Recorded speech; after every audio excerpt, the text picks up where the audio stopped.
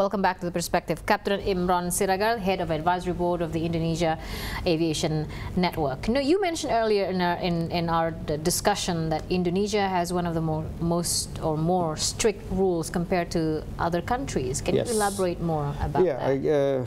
As an illustration. When we talk about aviation. Yeah, aviation is an illustration. Okay, from the medical side, in Malaysia, for example, commercial pilots requires once a year for medical checks. Right. In Indonesia, just 6 months. A year. Yeah, 6 months. And then the item that they check in Malaysia, they don't have an X-ray check every year like us.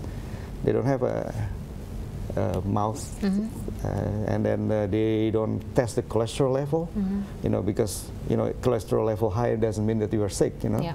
So, but in here, your cholesterol higher than a certain amount to 14, and then you cannot fly. Okay. So it's very strict, and which is, I think, is unnecessary, because then what happened is then a lot of people grounded, cannot fly. And with this kind of situation, and this hurts the industry. Yeah, that's the thing. Actually, you create rules that actually jeopardize the safety. Then the airline has to make money. Said, okay, we lack of certain supply. Okay, why don't you fly it a bit close to the maximum instead of they put it 80% of the capability. So, government create rules without thinking about what's the impact of it. So the thing is like that. We required the pilot to be tested every time they fly with a blood pressure check, and has to be with a certified medical staff, and that costs a lot of money too. And can you imagine the say Garuda has to have a station in Singapore, in London, Amsterdam. They have to have a medical staff there, and Lion has to have it in Kendari, in Manado, and Trigana. Look at in the remote in Irian. They have to have doctors there, and they have to have a face-to-face briefing. Where now technology is already have internet and everything. It's not common, and they don't do it in Etihad. They don't do it in Emirates. All the good airlines there. So they're too strict for me, bureaucratically. But so it's strict, not in a good way. Not in a good way. For the industry, certainly not for for the users, for the public. Are we doing something about that? No, not yet. Okay. I hope that the new minister will install good stuff that can tell. The problem is like this. Okay, minister is political. Appointment, and they need the technical people there. So if you appoint technical people, which is the same, every minister they change, it's the same thing. So we have to have guts to take radical changes in the government. But has this been made, have been presented into the ministry, related ministries, in this case Transportation Ministry, that look, we need these regulations revisited and see which ones that we can keep, which ones that we need to streamline. So is that being done? Just recently, I think it's a couple of weeks ago, me and our chairman, Mr. Alvin Lee, and Ms. Karin Item went to the minister and exposed this things, and hopefully in the next month or two, the minister, because we like to help the government to clarify them, what's the need to be done to make better policies as well. So the policy, the enforcement is almost zero now. If you, I don't know, but I have a feeling that remember, years ago we have also pilots with the drug problems. What happened to them? Do they get the license yet? Revoked, or they fly now?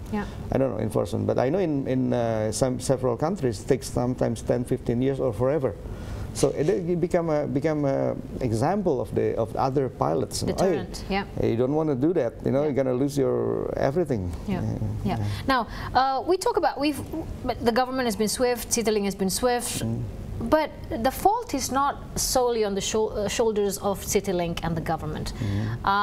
In this case, the Juanda Airport authorities should have, or at least we've seen the video. 3 officers at the entrance, whereby they were checking a security check. They witnessed what was happening with Tekat at the time. They noticed that we can see the awkwardness, but shouldn't they be trained or be aware of the safety regulations and procedures as well? Reporting to the higher authority, like, look, maybe Tekat should not fly because we detect or we sense there is a disruption here. There is interference in carrying out. He can't even walk straight.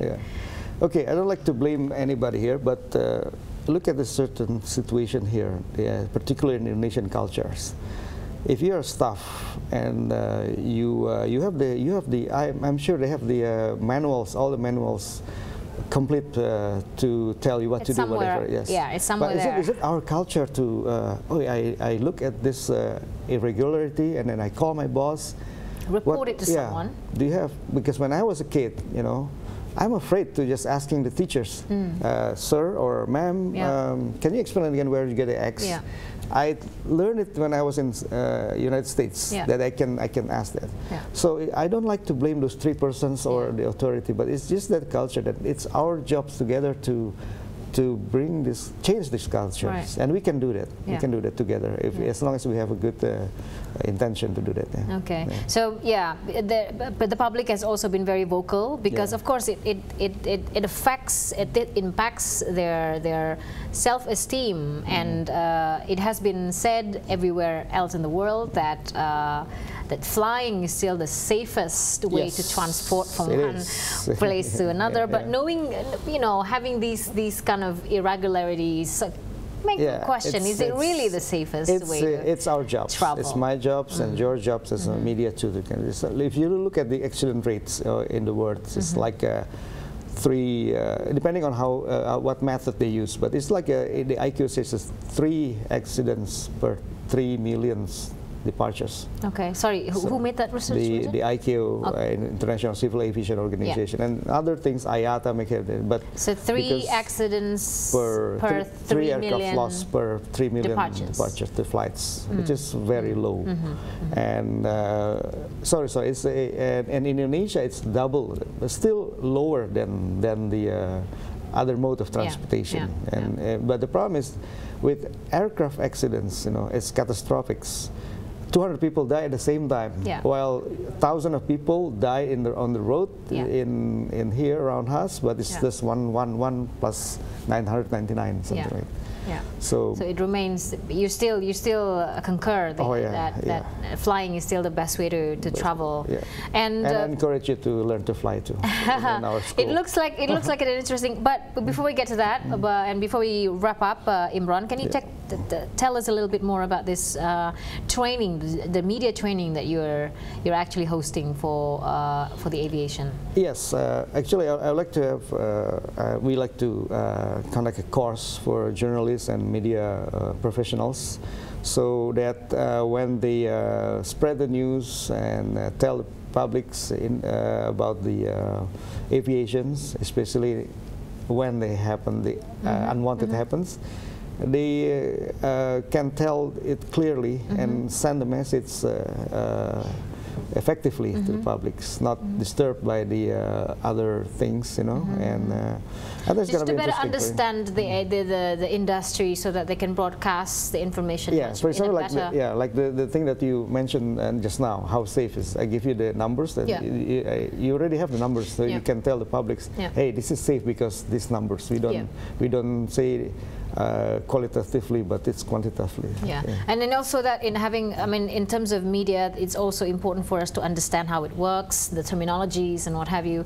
So for more information about this, or are you going to announce this? I'm going to announce it because I'm the advisory board, not the chairman. The chairman is Mr. Alvin Lee and Ms. Karin Itam and Ms. Ziva Ranindra. We also have Gary Sujatman, who always show up in TV every time there's a disaster comes. So I call it Master of Disasters. So I let them work and for plans and advisory is like Kiai, you just watch the things. I think it's a good move for you to do that. Good luck. If we have more information on the training and the media training that you're hosting, so by the Indonesian Aviation Network, we'll definitely broadcast it on here Jakarta Globe. But thank you so much for giving us a better picture of what is happening, and I like the spirit that you have and also the philosophy that you've been keeping. Good luck with your school, and also keep the passion, fire burning. And fun. Yes, keep on burning. So it's safety, safety, safety, and fun. That was. Thank you so much for being here. There you go, Captain Imron Siregar, the head of the advisory council of the advisory board for the Indonesia Aviation Network, on the perspective to give us his perspective on the current state of safety of our aviation industry in the country. Thank you so much for being with us. I'll see you on the next perspective. My name is Florence Armein. Thank you.